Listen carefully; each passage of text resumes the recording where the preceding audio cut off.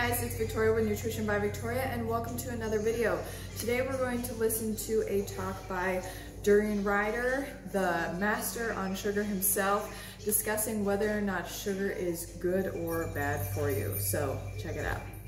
Okay, so here we have on my Facebook page, Harley John Stone. I put up a picture here yesterday, an advert from a magazine. I think my mum sent me this, or someone sent me this. And it's just talking about how sugar curbs your appetite. It just keeps your appetite low because it satisfies your appetite. So if you have more sugar, your appetite's going to be satisfied. Just try it. Try having more sugar before your meals, and you'll notice you'll be like, oh, well, actually, I can't even have as much food as I used to have. So if you have a lot of sugar, you can be fantastically satisfied. So here we go. Here we got Craig is chimed in here. He's asking a question. What's raised my concerns? Dr. Clapper, he goes into detail, negative impact that eating raw sugar has on food, inner workings of the body. The sugars and the proteins melt together. So like what? Like this is where Clapper contradicts himself so much. I did a video here. If you want more information, go check out this video. Dr. McDougall destroys Gregor's sugar paradox. And Clapper gets served by McDougall there in the body language. So basically, Clapper's trying to say that sugar has a high Maillard reaction, a glycation end product reaction. Let's have a look at the truth. Let's see how up to speed Dr. Clapper is. None of these dudes are up to speed. So they recommend fats, whole food fats. So we've got almonds is 5,000. Butter is 26,000. Don't recommend that, but Gregor puts butter better than rice and sugar in his book. So we'll scroll down here we'll go right down for sugar. All right. So the foods with the highest fat and the highest protein have the highest glycation end products.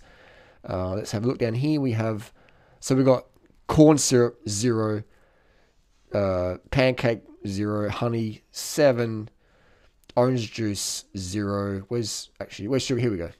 Boom, boom, boom. Sugar is 0. 0. I'm just wearing my doctor's mask because I've come out of surgery.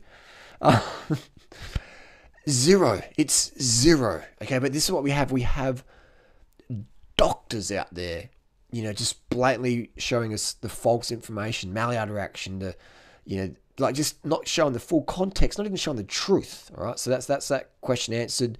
This person here, Dale Beecher, says refined sugar is a white powder drug, performance enhancing and legal, sure, but it's a dangerous stimulant just the same. Sugar's a drug, it's a stimulant. You wouldn't give cocaine to a baby, so you shouldn't give them sugar either, should you?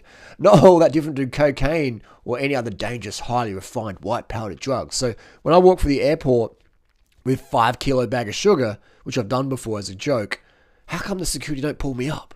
What happens if you go through any airport in the world with 5 kilos of cocaine, or even 1 gram of cocaine, and they find it? All right, so to say that some experts saying that it's even worse than cocaine. Imagine that someone says sugar's worse than cocaine. Okay, I'd give sugar to a baby, and no one's going to put me in prison for it. Someone give cocaine to a baby, and anyway, more damage. How is sugar? So the body runs on this is why so many vegans fall off the wagon, because they listen to quacks like Gregor and Clapper, who are just like blah blah blah blah blah, just go with the social narrative, who just so undercarb they contradict themselves and don't even know it. And I'm going to call them quacks, because if you're a doctor and you're saying that AGEs are high in sugar, then you're a quack. You're an uneducated quack. All right? It's insane, because it just makes people drop off the deep end. So we've got Dale Beecher. He's in that orthorexic vegan world right now. And it's more, how is it more damaging? So the body runs on sugar. What is sugar? Sucrose. What is sucrose? Glucose and fructose. They fuel every cell in the body, especially the testicles. The sperm cells run on fructose. Right? And glucose fuels everything else. But anyway, and sucrose is found in canes. It's found in beets. It's found in all your fresh fruits and vegetables. It's found in corn. It's found in lentils. So what next? Lentils are the same as cocaine because it got sucrose in it? Like, far out, man. This is insane. Coca leaf will get you high. Nobody's getting high on lentils. No one's getting high on bananas. No one's getting high on sugar, all right? Sugar can't get you high. It's not a drug. It's a nutrient.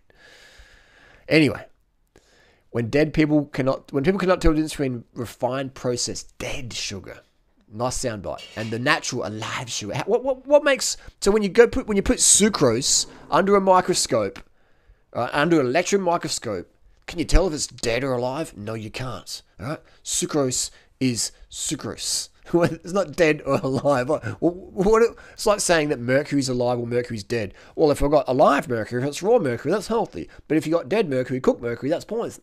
No, it doesn't work that way. All right? It doesn't work that way. Hilarious. Eating whole, raw, alive, organic fruit. That's a different sugar, Harley. That's sucrose, but that's not the same. Sucrose is what if you cook it in the sunshine? Like what? What if you get a mango, right? And it's on the road, and it dries out. It's been cooked on the side of the road, and you eat that. That's sucrose. It's dead.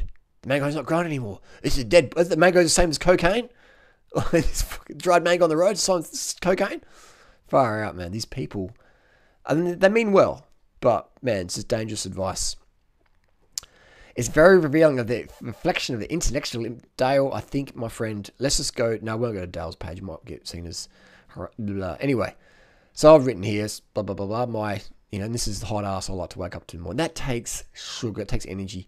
So there you go there. That's just a bit of, let's go to Natasha's page. So you can see here, this is Natasha. She's 22. People say, oh, she's 22. You can eat anything age 20. No, you can't. No, you can't. Like, tag me in someone on social media who's 22 and just eats anything. You can't get fat when you're 22. You can get anything. Oh, when you're 22, you can do anything. You get away with it. No, you can't. How many 22-year-olds are obese and overweight in Australia right now in America? A lot. Most. Many. Go to any high school. They're all on diets and drugs and Adderall and shit like that. So here's Natasha here. Does a little bit of exercise, but eats a low-fat diet. Right? Eats a low-fat diet. Here we have here. Bikini at the beach. And this is the reality. This is the reality I wake up to every morning. This is high carb. This is sugar. All right. So this is apples here, and they contain sucrose. All right. Sucrose is sucrose. Sucrose is sucrose. It's 4 calories per gram. It doesn't matter if it's cooked or raw. It's still sucrose. It's 4 calories per gram. Okay. Simple as that. Oh, it gives you a sugar spike. Everything gives you a sugar spike. Refined weight table sugar has a lower glycemic index than a whole cooked baked potato, organic, okay? Which is the potato has about 100 glycemic index. Refined sugar is about 65. I get pretty revved up about all this stuff, this anti-sugar stuff. It's hilarious. And people say, oh, you're always showing off Natasha's body. What are you always doing that? Carrots have sucrose. Because people say sugar makes you fat. So, of course, we're going to put scantily clad Durianrider and Natasha, etc., all over YouTube so people can see that if you want to keep that lean physique, you're best having a diet high in sugar, high in sucrose. Raw or cooked, it doesn't freaking matter. Keep away from the oils and the fats if you want to keep your body fat down. If you want to keep your health up, keep away from animal products. Simple as that. This is the reality. I should get rid of these tomatoes. Tomatoes is what Natasha said. Get rid of tomatoes. Tomatoes have sugar. Anyway, people, hopefully that helps. Don't follow anyone else. Follow us. We don't contradict ourselves. It seems like everybody else out there on YouTube contradicts themselves or bullshits you and hides what they actually do eat in terms of carbs, sugars, etc. So anyway, that's the reality. If you want our results, follow what we recommend. Thanks for watching. Peace. I get hyped up with this anti-sugar stuff. Sugar lives matter. Sweet lives matter. Life's meant to be sweet. Get your sugars in. And there you have it. Everything you need to know about why sugar is actually good for you. And I've personally been experiencing all the benefits of having a lot of sugar in my diet in the form of fruits, refined cane sugar, and starches. So yeah, the results are in the high carb pudding. Give it a try. Don't knock it until you try it and start reaping the results of a high sugar diet today. All right, bye guys.